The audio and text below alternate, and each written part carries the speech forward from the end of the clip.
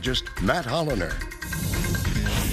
6:15 this morning, showing you something that I don't often, but it helps tell the story for today. This is water vapor imagery. So we're looking at the upper levels of the atmosphere and how much moisture is around, how much humidity there is. And notice that there's not a lot of humidity in a lot of places. And this is one of the tools actually we use to help make our forecast.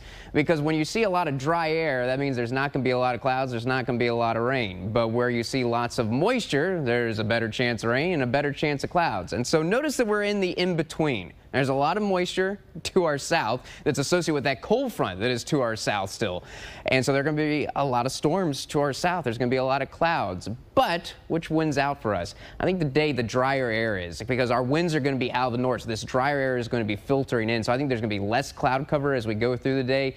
And the rain chance is still there this morning because we're still kind of close to the big moisture levels, but it's going to be going away. And in general, you're looking at the next 7 days. This is not just today. This is looking at the next 7 days.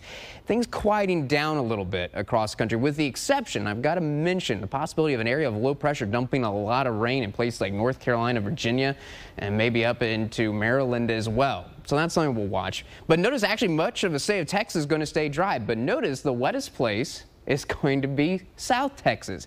Now, not super wet though, but actually, we have a chance of rain every day except tomorrow.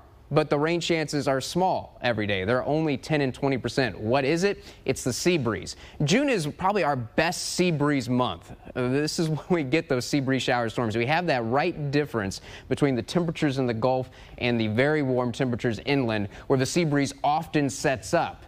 And some days it's stronger than others, and so some days there'll be a 20% chance of rain. Most days probably only a 10% chance of rain. And this, though I don't want you to take this to heart, the model's not going to tell you exactly how much rain every place is going to get, but notice the trend.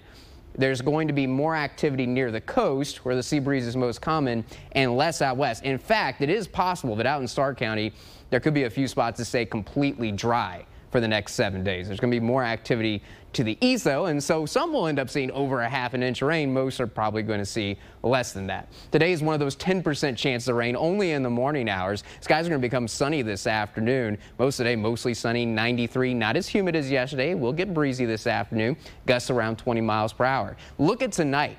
Clear to mostly clear skies. A cool night, lows around 67, a normal low 75. It's going to be feeling great this evening and tonight.